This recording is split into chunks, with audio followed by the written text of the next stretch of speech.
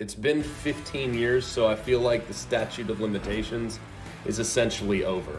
We're playing there in Knoxville in 2008.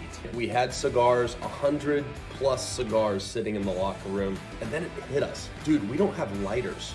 How are we gonna smoke our cigars with no lighters? So we start asking people in the stands, hey, do you guys have any lighters? Hey, toss down your lighters. They tossed down 5 or 6 plastic Bic lighters, right? So I stuffed them in my pants and was like, oh yes, all right, we're all set, we're covered. Then the next thing you know, coach is like, McElroy, you're up, let's go. Go in there. Go play? What? I got cigars in the locker room, lighters in my pants, and you want me to go in the game? Oh, I did. I, of course, didn't want coach to know that we were already planning the celebration.